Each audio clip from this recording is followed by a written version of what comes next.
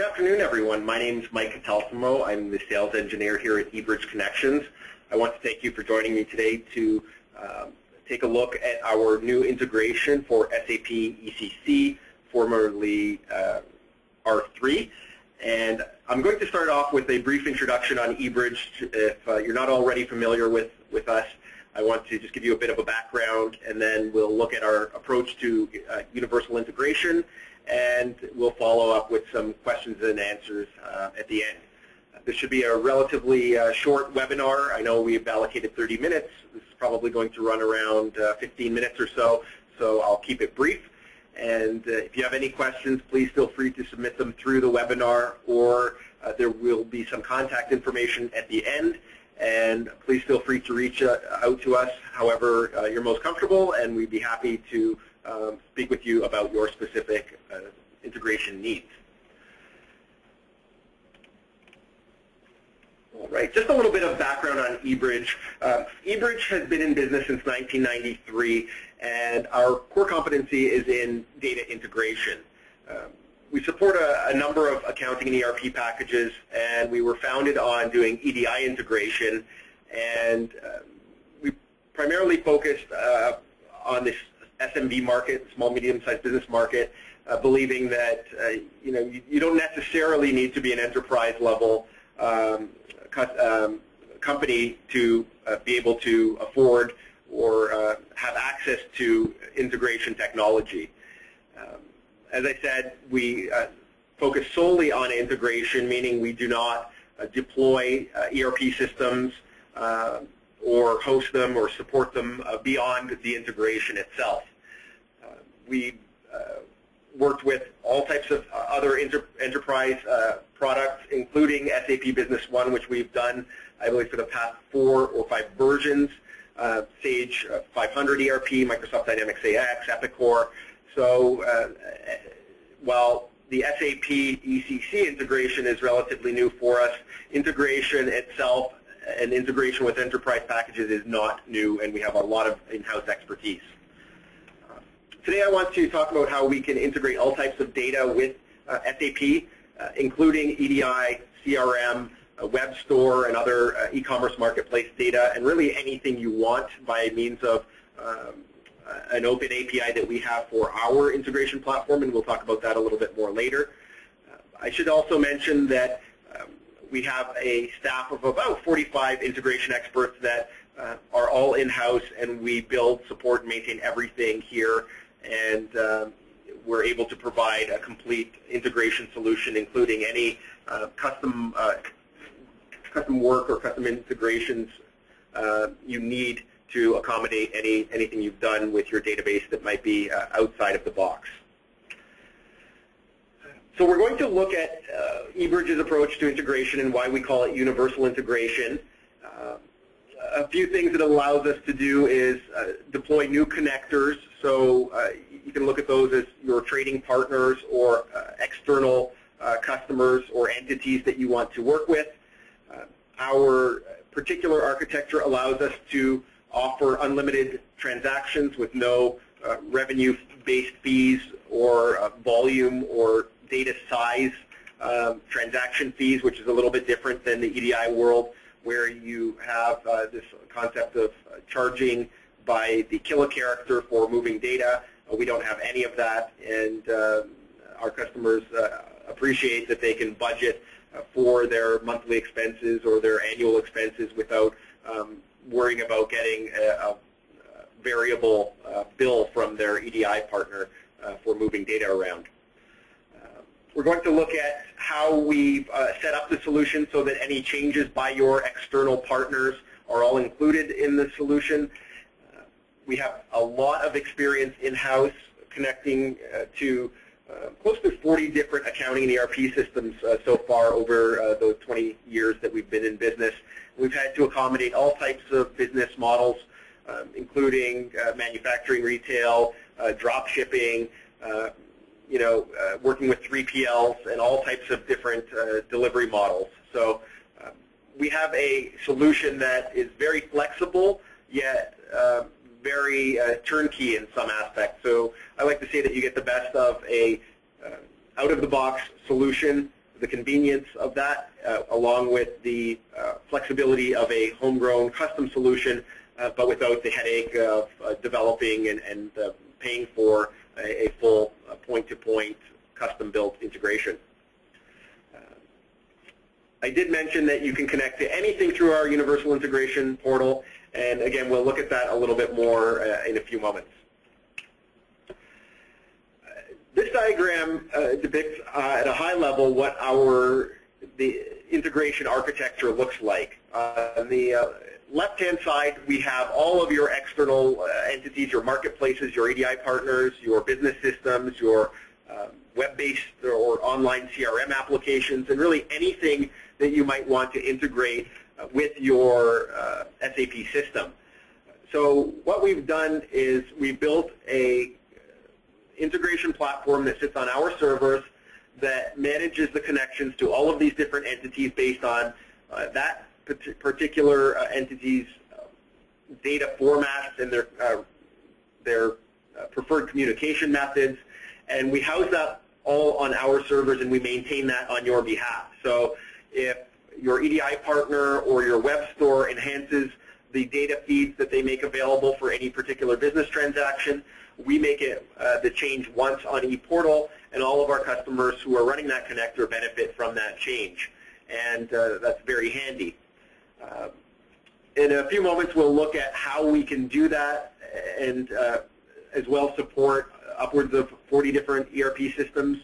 And it's not, it probably won't be a surprise to many people how we accomplish that, but it's essentially the standardization of the data feeds and the data formats as we process them from the marketplace and convert them and make them available to the ERP side. We transform them into a common document format. Currently, our integration with SAP today is done by way of the IDoc format, which I'm sure all of you are familiar with. To date, no one has asked us to take it beyond the IDoc format and into SAP because most people have an SAP partner and an integration or kind of application specialist that they or you would utilize in order to complete the rest of that integration beyond the IDoc format. So currently we support both the XML and CSV or flat file rather format for IDoc, and we are happy to explore integrations into SAP that happen a little more tightly, but to date we haven't had that request, but that's something we're looking forward to doing in the near future. Right. This particular diagram really just gives you a visual of some of the connection types that we can actually transact through the Universal Integration Platform and communicate back to SAP. And you can see here, I'll just run through really quickly, the first bucket, the Magento, Volusion, ASP, Miva, and so on, represent your own branded web store that you might be running. The next bucket, of course, is also kind of online marketplaces, but they're not in your control, and that is represented by the likes of eBay and Amazon and a few others. Walmart and Home Depot would represent hundreds of EDI connectors that we currently have, and we're adding those, all the new ones all the time. And usually, as long as we get the EDI specifications from the partner, we will add those at no charge because those are leverageable and we can reuse those. So we're happy to build and offer those at no charge if we don't have the connector yet. The next section represents CRM integration with Microsoft Dynamics CRM and Salesforce and some others. And finally, we have build a connection using the eBridge API. So if there's something that you need to connect to that isn't on our list, or we haven't built a connector for, or maybe don't plan on building a connector for, it could be a proprietary web-based application. We can give you specifications for our integration portal, and you can build that, and we can then pick up the ball from ePortal and transact that through and produce the IDoc format for you so that you can integrate it into SAP. So we want to be your one-stop shop for integration, and hopefully we have all of the bases covered and are able to do that so that you don't need to go somewhere else if you want something besides EDI or besides Web Store. At this point, I'd like to actually log into ePortal and show you very briefly what that looks like. It's not a mandatory destination for you on a daily basis. As we receive data from one of these marketplaces or channels, we're automatically processing the data through our integration platform, and we're making it available to SAP via the IDoc format. And most people want that process completely and fully automated, and so that that data shows up in SAP. I'm primarily focusing on orders today. So as you get new orders from your sales channels, they'll automatically show up in SAP as new orders for you to fulfill. So that's, of course, just one workflow that we can support. So let me head over to ePortal really briefly. And you access ePortal through our corporate homepage, ebridgeconnections.com. And we're going to click on Client Login in the top right corner. And I'm logging in with an account that says Demo, but this is a live environment. The main area of interest today is going to be under Transactions. I mentioned that you don't have to come in here on a daily basis, but when you do, the Transactions area is where you would be going most frequently.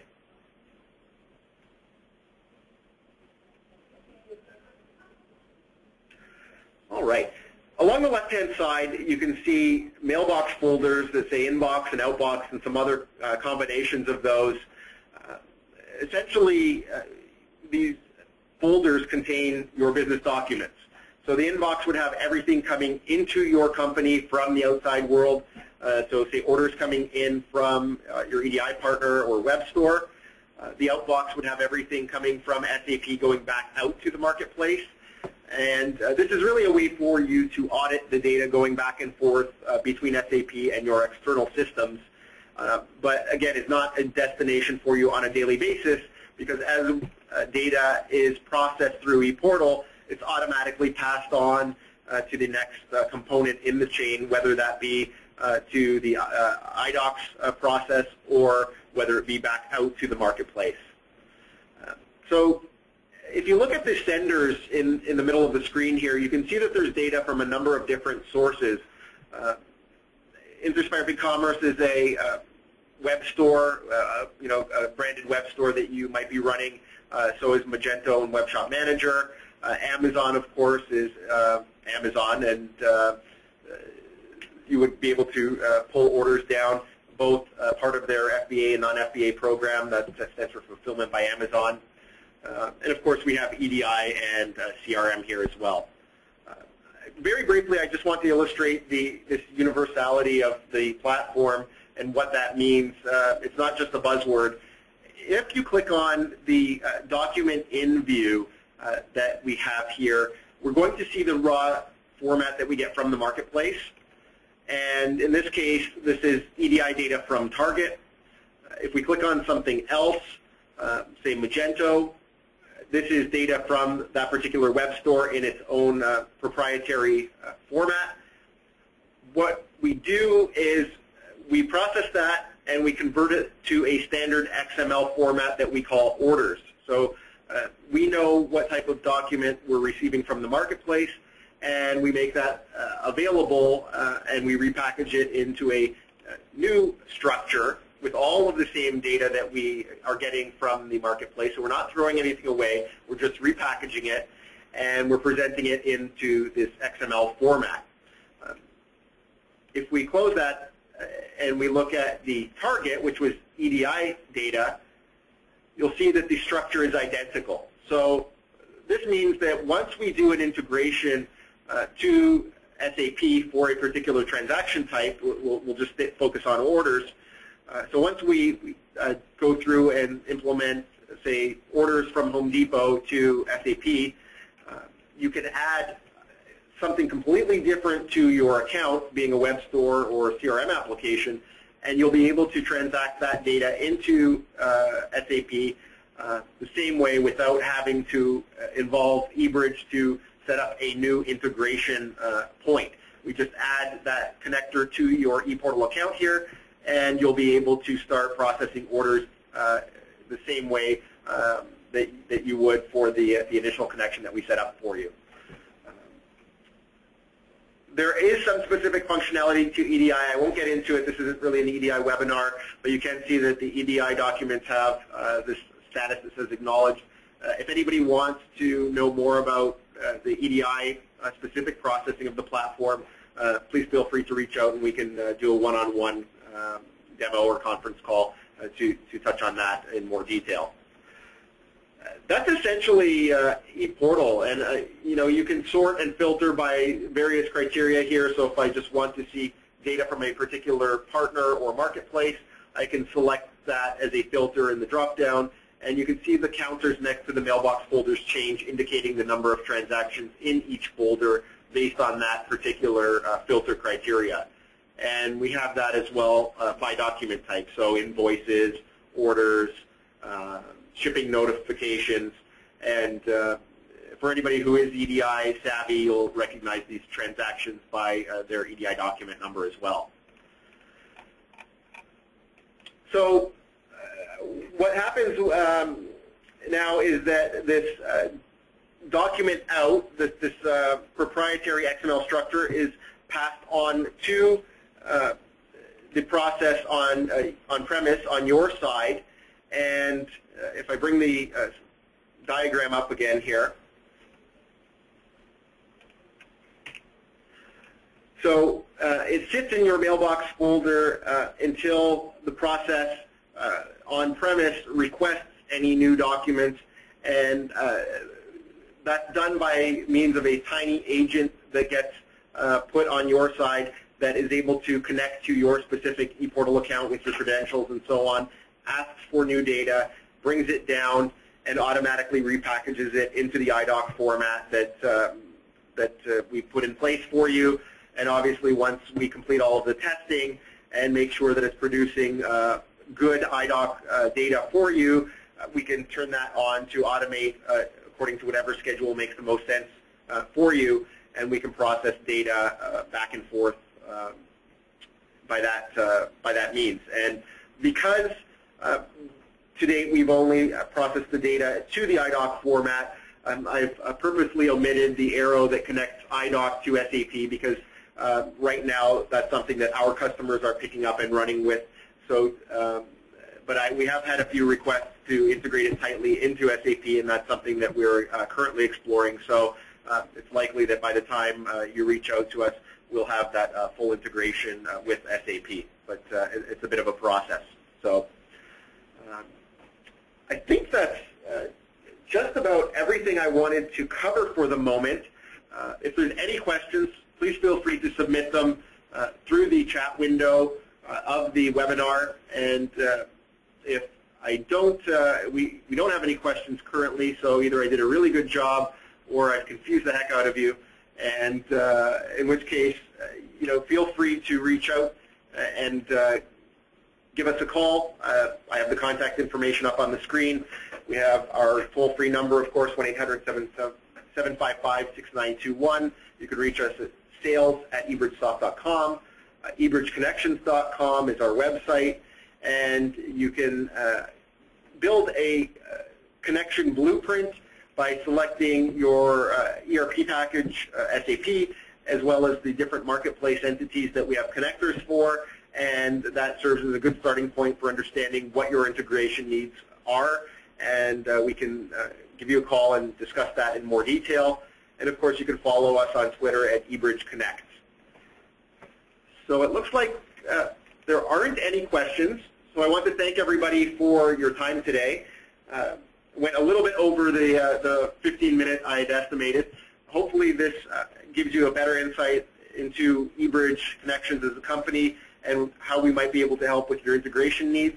And I encourage you to reach out and give us a shout so that we can discuss things in a little more detail specific to you or your customers' needs. And I, on behalf of eBridge Connections, want to thank you for joining me today. Again, my name is Mike Catalfamo. I'm the technical sales engineer, and hopefully we get a chance to speak one-on-one in the future. Take care.